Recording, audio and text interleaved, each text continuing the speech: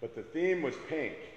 And so I realized I had to get my pink shirt and everything, and I wish I'd have known Jim's tailor there, because he's got a really nice one. But anyway, it's great to see everyone, Carol and Ann and all. It's great to be here today, and thank you. And this is truly the day that the Lord has made. And let us open with a moment of prayer. Take a deep breath, center ourselves. Oftentimes we need to get intentional with God, so let this be that moment. For this day where blue skies prevail, we give thanks. For each time our church door swings open, we give thanks. For the sweet music that resonates throughout this chapel, we give thanks. For this, our church family, we give thanks to you, O God. We witness your power and grace with awe. We see you in all creation. May our hearts be full of your spirit. May our eyes glow with your light. May our hands be made strong in serving you. May we reflect you in all that we do. In all we do, O God, we do for you. Amen. Thank you, friends, and good morning again. It's great to be here. So we do have some announcements. I'm going to start with a couple. If you notice in the bulletin, there's a list from about signing up to get together and talk about music.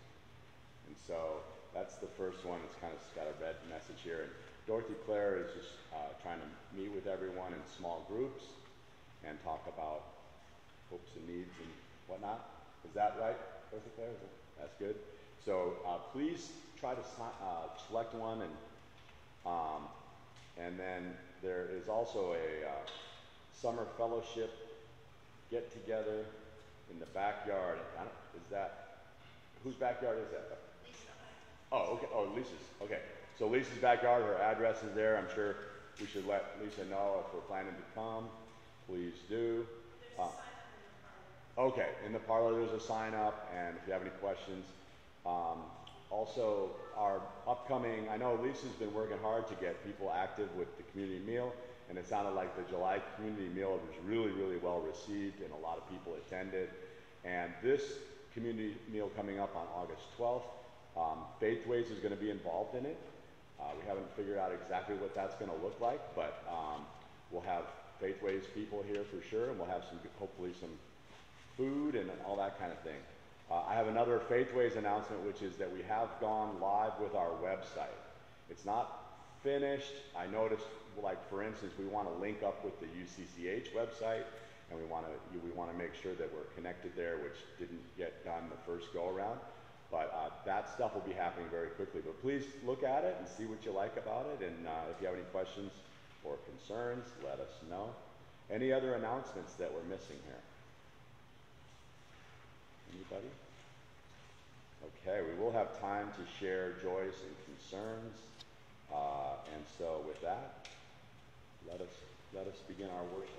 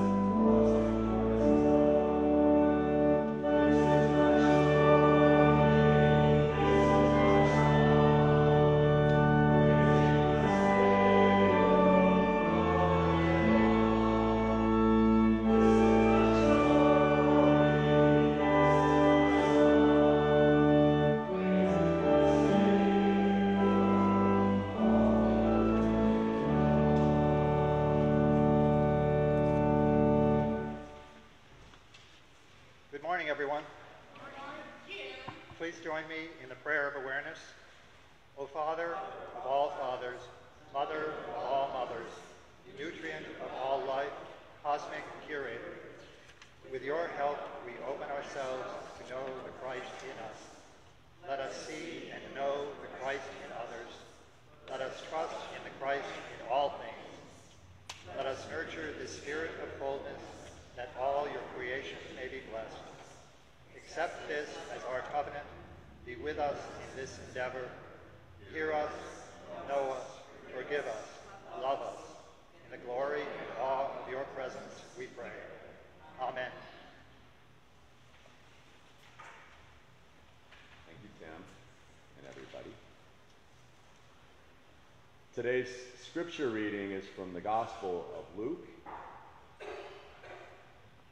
Someone from the crowd said to him, "Teacher, tell my brother to divide the inheritance with me." Jesus said, "Who appointed me as judge or referee between you and your brother?"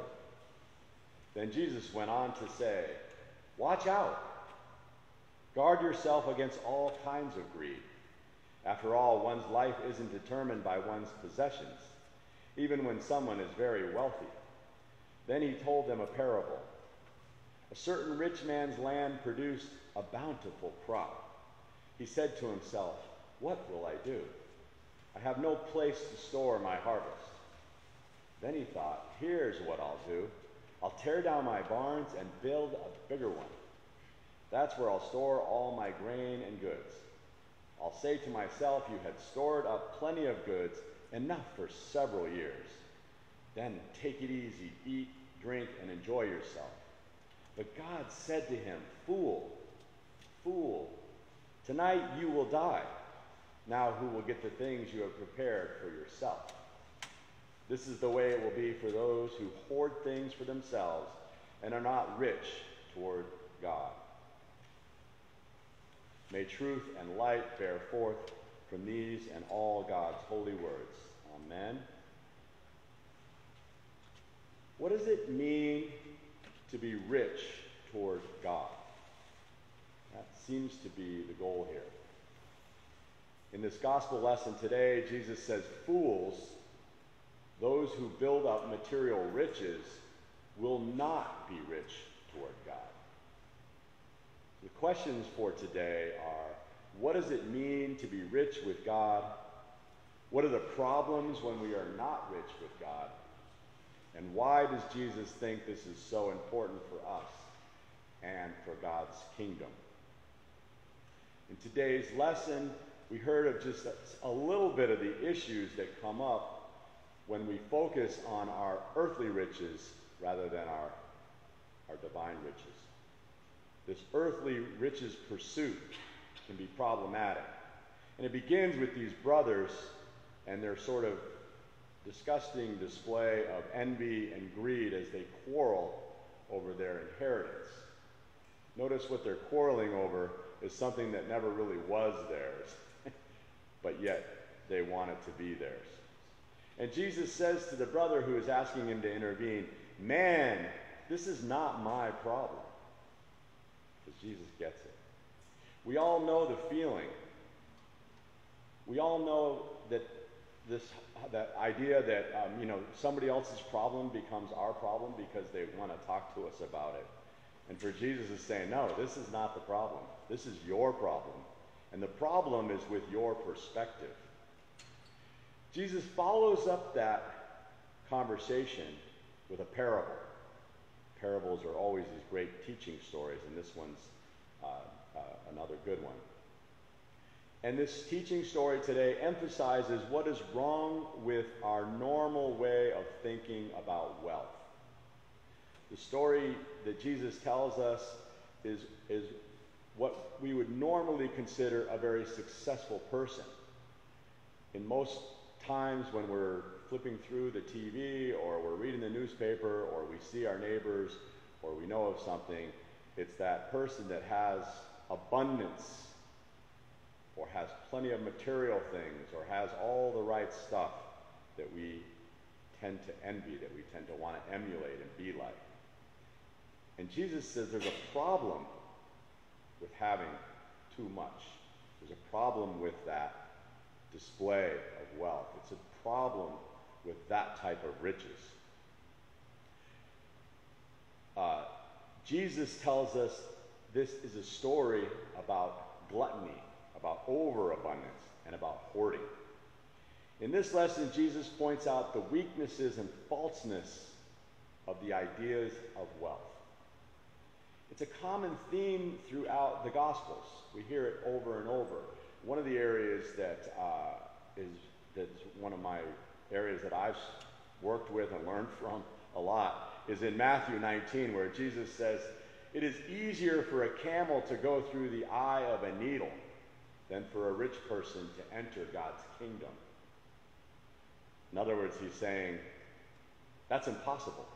It's impossible for a camel, as we know, to go through the eye of a needle. And in the same way, it's impossible for someone who views riches the way that a rich person does often to get to kingdom of heaven. That's how clear Jesus is when it comes to the difference between earthly riches and divine riches. This is stated over and over and over throughout our Holy Scripture. I'm pretty sure everyone in this room, correct me if I'm wrong, has their own story where earthly riches or money issues or inheritance issues have maybe gone bad, haven't worked out the way that they wanted to be. And whether in your own life or in the lives of others or someone that you know, almost everyone has examples where greed and overindulgence and the relentless pursuit of wealth have ended poorly, pardon the pun. Some of you may know comedian Jackie Mason has a funny joke that he says. He says, "Money is not the most important thing in the world. Love is." And then he says, "Fortunately, I love money." He makes fun, in a way, of what Jesus is teaching. But really what he's doing is he's using satire to actually bolster this idea of what Jesus is saying. It gives us a moment to pause to think about what we love, what it is that we love. Do we love material things? Do we love money? Do we love certain statuses? It's okay to like them. You know, it's not horrible to like stuff. But love has to be for God and for others, for people. We have to put that first. God first, then others. Lives that are committed to earthly wealth and riches are poor lives, incomplete lives. And no one is ever satisfied with that type of life. There's no true power in these types of riches. Yet, many of us spend an inordinate amount of our energies and times in these pursuits. At one time or another in our lives, most of us have spent the majority of our waking hours trying to get financially and materially ahead of the game. And most of us never actually, in this way, none of us get ahead of the game. And that's Jesus' message. Jesus sees us and all of his followers pursuing and storing up earthly riches over divine riches. And he's teaching us that this is unfulfilling. This is a life that will not lead us to happiness. Through earthly riches, we will only know false power. Through our earthly riches and our material goods, we will only know false powers. God's powers come from the pursuit of God's riches. Evidence of God's power has been documented throughout history. God's power is evident in creation. It's evident in the transformation of lives and in the power to raise the dead. God's power is the missing ingredient God's power is the ingredient that we need as individuals. God's power is the ingredient that we need as a church. God's power is what this country needs. And God's power is what the universe needs. And yet, we don't always focus that way. And not only that, it's available to anyone and everyone. And to make it even better, it's free. You don't have to give up any of the other stuff. The earthly mode, the one we normally pursue, is not working.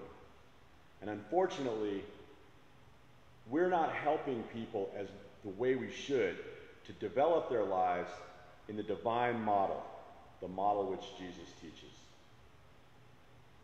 Suicide rates are sky high. I did not know this, but suicide is actually the leading leading cause of death, according to the drug and alcohol group. It's just sky high. And violence in our country and around the world is sky high. And people's unhappiness, their inability to sleep, their inability to focus, their inability to love one another is at an all-time low. What's going on? We are trapped trying to live lives which focus on needs and material goods, which will never heal us, never heal our churches, and never heal the world. It never will truly be satisfied. Okay then, so how do we witness God's power in our lives, and how does it help us transform as individuals, as churches, and as world centers? God gives us the power to forgive, and this is an interesting economics. God gives us the power to forgive, and in return, we receive God's power when we forgive. God gives us the power to confess, and God's power comes back to us in the authentication of our confessions. God gifts us with the power to accept and to cherish life, and in turn, we accumulate God's power in doing these things. The greatest power God gives us is the power of love. When we love, we become unstoppably powerful. This is a gift from our Creator. God loves us and gives us the power of love. It's an incredible power that can make change.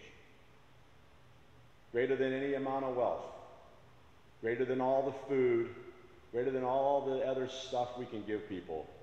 Love is what can make the change and help change people around the world, and help change the missions for our churches, and help develop a world of satisfaction and a world of strength and a world of peace for all.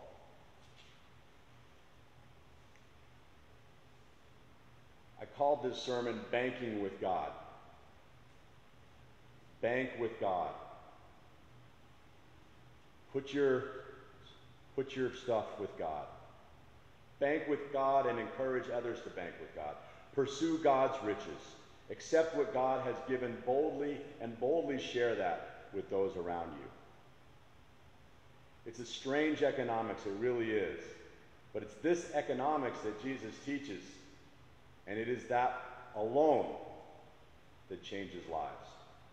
Let us pray. God of abundant love and mercy, forgive us when we have strayed toward earthly needs. Be with us as we experience the joy and peace found in your riches and in following your way, the way of your Son, Jesus. Amen. Thank you, friends. And now is our time to share our joys and concerns, and then we'll have some prayers. And I would like to lift up Matthew Reyes today. Matthew has, many of you know that Matthew was in Bay State Hospital, that he had cancer, has cancer, And he's given us permission to talk about it. He started his chemotherapy treatments, which will go on for at least 6 months. And he was released. He's living with his older sister. And I'm going to see Matt today if anybody has anything they want to say to him. But let's hold him for sure in prayer. He needs our prayers for sure. And Barbara and I were talking about Carol Blodgett, Barbara's sister, who could also use our prayers today. Anyone else? Lisa?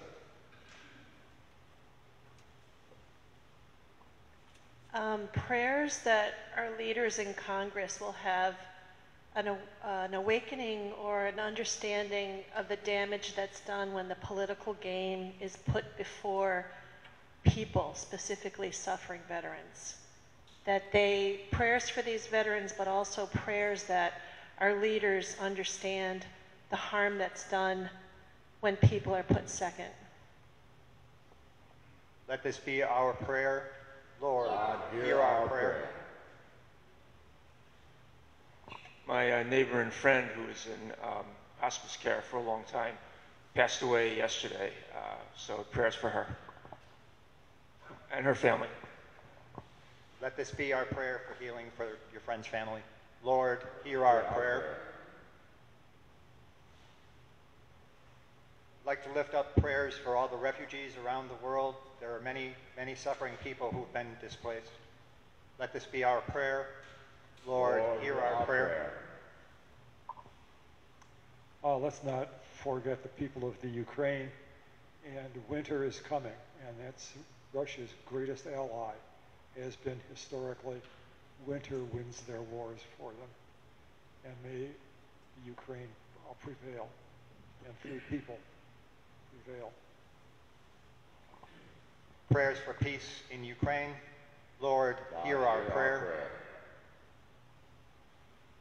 Martha? I ask for prayers for my son's girlfriend's 2 sons. Her youngest son developed diabetes, type 1 diabetes, a number of years ago. And on Friday evening, they were headed to Maine, and she tested her older son, who's 12, and he now has type 1 diabetes. I have to say it's very difficult for them to manage this, especially as the boys, are moving into teenage years. It's a roller coaster scenario, keeping that sugar under control. And my prayers go out to Sarah, and she's pregnant with my granddaughter, and I just hope that the stress level can settle down somehow. Let this be our prayer for healing. Lord, hear our prayer. Miriam? I want to thank Lance for that message. I'm praying for my 2 brothers, Vernon and Erwin, who are in disagreement and have called, and I got into it. I pray for guidance, and I pray for love between them. It's the only way. Let this be our prayer. Lord, hear our prayer. Anne? I hope the medicine for our health surveys full. For the homeless. Thank you for that prayer, Anne. Let this be our prayer. Lord, hear our prayer. I want to pray for Rita till she gets better. Rita? Prayers for healing for Rita. Let this be our prayer. Lord, hear our prayer.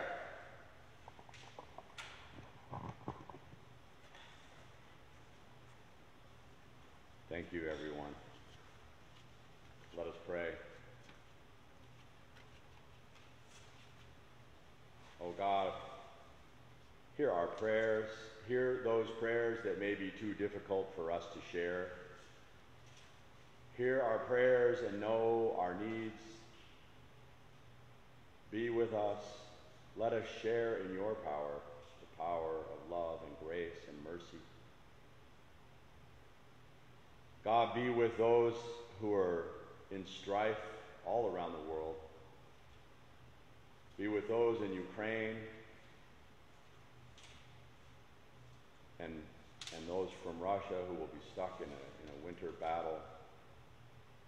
God, we ask you to be with Carol Blodgett in her healing. Be with Matt Reyes in his healing. Oh God, we ask you to awaken the leadership of this country and the world to the needs of the people, that they make good decisions, loving and caring decisions. God, be with the veterans as well. God, be with Ed's friends and their family and their passing. God, be with the young children who have diabetes, also with Sarah. Be with Rita in her healing. God, be with all those who are underhomed, homeless, or struggling to have enough. And God, forever we ask for reconciliation in all parts of our lives. Reconciliation amongst family. We ask you to bring a loving spirit to Vernon and Erwin, to give guidance and to give love as only you can do. Oh God, hear us now as we are in our silence, as we pray for the world, as we pray for others, and as we pray for this church. Hear us, oh God.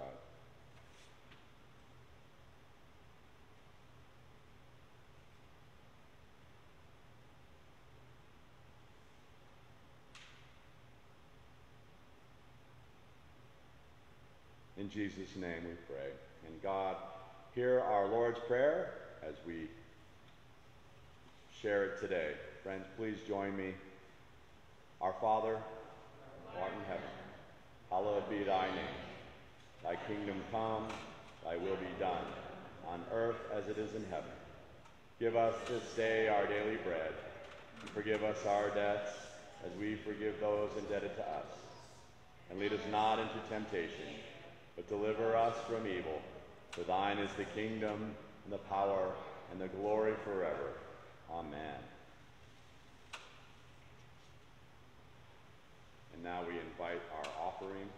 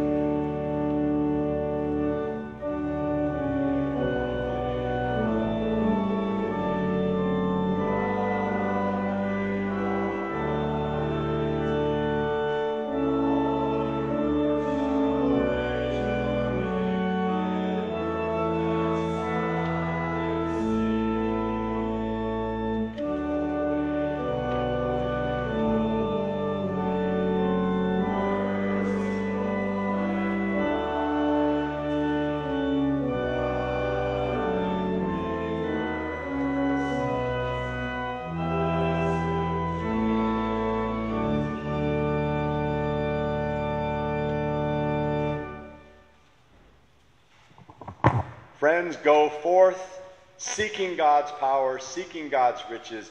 Bank with God. It'll be the way. And thank you for coming today. Please come for some fellowship afterwards. Thank you, Dorothy Claire, for the great music today. May God bless you all. Amen.